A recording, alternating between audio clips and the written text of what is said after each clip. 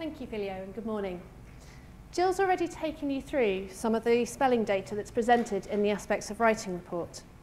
Since that work was carried out, we've been carrying out further, more detailed analyses of the spelling data, and I'd like to share with you some of the preliminary findings from this work.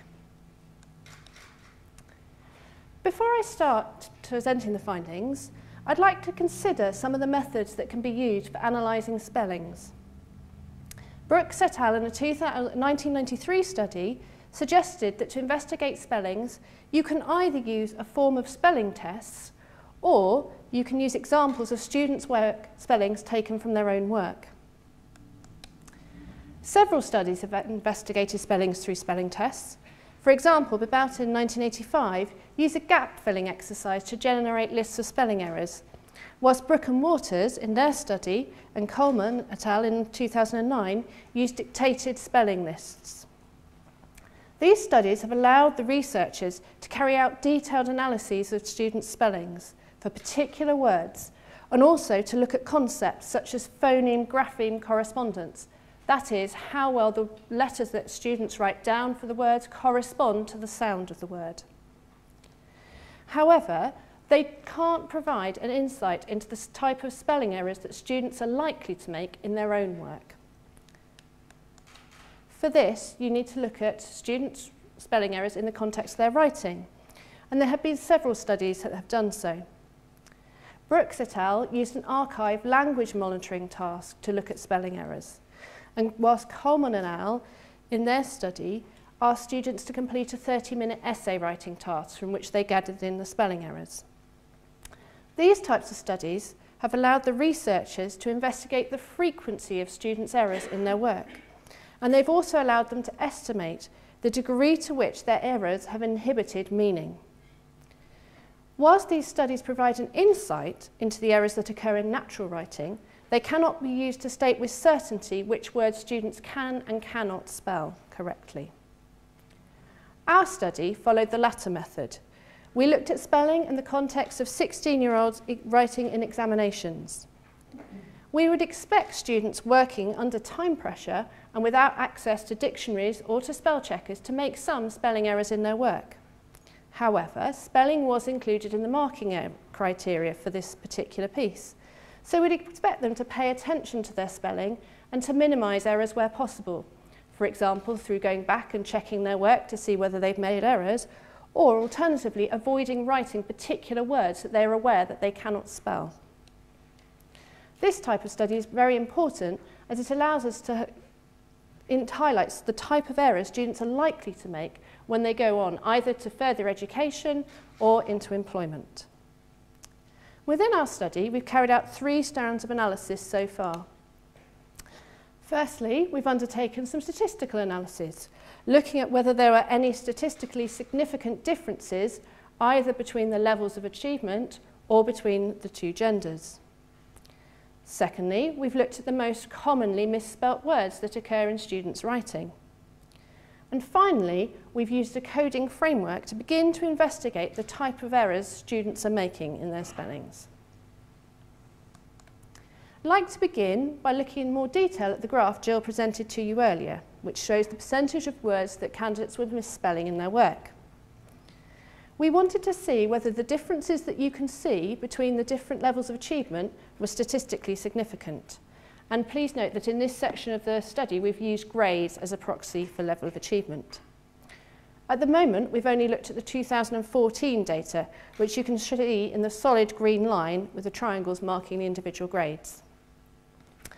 We investigated the significance of the differences using a negative binomial regression, and we compared the number of errors made by students at each grade to those made by a G grade student. We found that the differences for the grades were statistically significant, so we were able to use these to predict the numbers of errors that students with different levels of achievement were likely to make.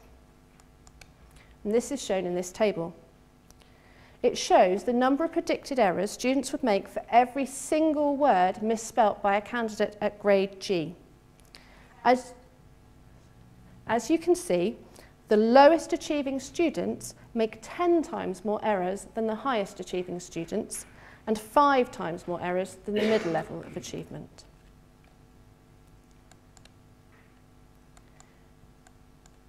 we've also looked at the difference between genders. Again, we investigated them using the 2014 data and found that female students appeared to make fewer errors than male students did. So again, we investigated the differences using a negative binomial regression. It showed that the difference between genders was statistically significant.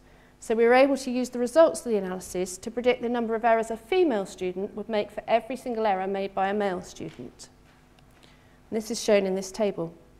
As you can see, for every 5 errors made by a male student, a female student would only be expected to have 4 errors. Finally, we investigated the proportion of spelling errors and whether they varied by gender at different levels of achievement, which is shown by the graph on your screen. You can see that the lower achieving males appeared to make more spelling errors and have a higher proportion of spelling errors than the female students, but the differences at the higher grades were smaller and less consistent. When we investigated the differences in the number of spelling errors, male and female students with the same level of achievement, using a binomial regression, we found that the results were not statistically significant. So there were no statistical differences at either high, medium, or low achievement levels. This does not contradict the overall findings, but merely suggests that the overall findings appear as a result of cumulative differences across the achievement range. I'm now going to look at the second stage of the analysis, which investigated the commonly misspelt words. This particular analysis has looked at words from 2007 and 2014, as we have definitive lists of the misspelt words, and these can be found in Appendix C of your report. We are currently working on identifying the spelling errors in the 100-word sample from 2004, and we'll be analysing the data from this shortly. The 2 word clouds you can see show the 150 words that were most commonly misspelt by students in 2007 and 2014. Each of the words have been misspelt by at least 2 students, and the size of the word indicates the number of students who were misspelling them. You may notice there are several words that appear in both word clouds for both years, including off, myself, to, and both forms of there. You may also notice that some of the words appear to be associated with particular tasks. In 2014, the Path to Nowhere task generated misspellings of words such as nowhere and forest, whereas the task attempt describing cooking a meal generated misspellings of words such as ingredients and potatoes. In contrast, in 2007, the task produced many answers about appearing in TV talent shows or game shows, and therefore we find common misspellings of words such as crowd, nervous, game show, and contestant. It is clearly impossible for students to avoid misspelling words associated with the context of the task, but we were interested to see whether that accounted for some of the differences we could see, so we investigated the cooking-related misspelt words from 2014. When we excluded those words from the analysis of the 2014 data, we found it made very little difference to the proportion of spelling errors that students were making. Even amongst the lowest achieving students where the greatest differences were found, it changed the proportion of spelling errors by less than 0.5%.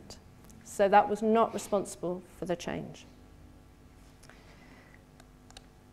For those of you who want to know which words were most commonly misspelt by students, this slide shows the top 16 misspellings for both of the 2 years, along with the number of students who misspelt each of these words. Just to be clear, for the purposes of this table, we did not count multiple instances of the same misspelling from the same student. Thus, the 9 misspellings of minutes in 2014 are from 9 different students. They are not due to the same student misspelling the word 9 times. Notice also that in both years we have words which tie in terms of the number of times they were misspelt by students. For example, were, thought and crowd were each misspelt 10 times in 2007. That is why we have a top 16 and not the more usual top 10 or top 15. By taking the top 16, we were neatly able to hit the intervals between the frequencies for both years.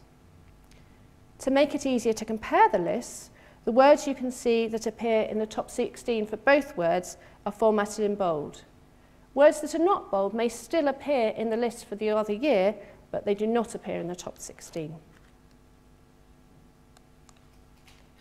Students did not necessarily make the same mistakes when it came to misspelling words. This slide shows you the top 6 most commonly misspelt words from 2014 and all the ways that students misspelt them. You'll notice that some of the words are misspelt in exactly the same way by all students, for example, off and to, whilst others have multiple ways of misspelling them. Where there are multiple ways, the most common error made by students is indicated by an asterisk. So you can see that the most common misspelling of myself is to insert a space, and this error was made by 17 of the 20 students misspelling this word. Some of the students are less consistent, so if you look at the spellings of thought, missing out the final T to spell though was only done by 4 out of the 19 students misspelling that word. Misspellings of the words myself and to appeared across the entire range of achievement, although it's important to note the top achieving students' only error was to incorrectly insert that space, whereas only the lower achieving students misspelt the word said. Finally, we investigated the type of errors that students are making.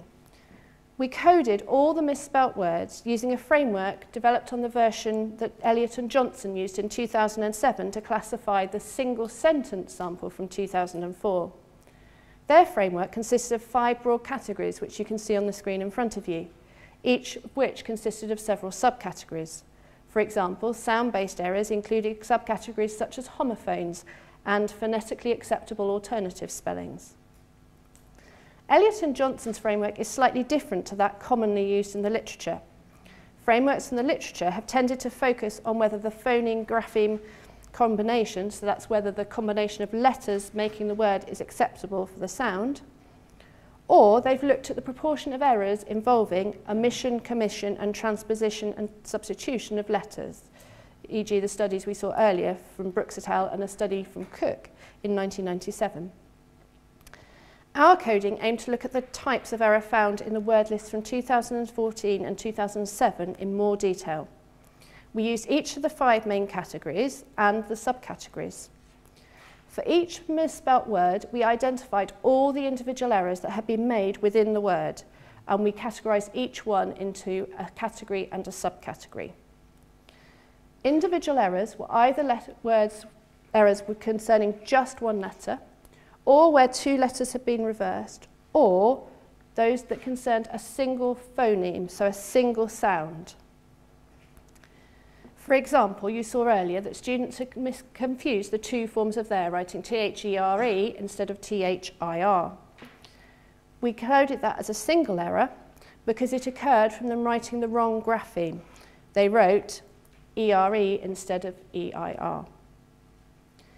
In order to distinguish between errors which were sound-based and those that involved omission, commission, and transposition of letters, we used the Oxford English Dictionary Online to identify the phoneme that the student had misspelt.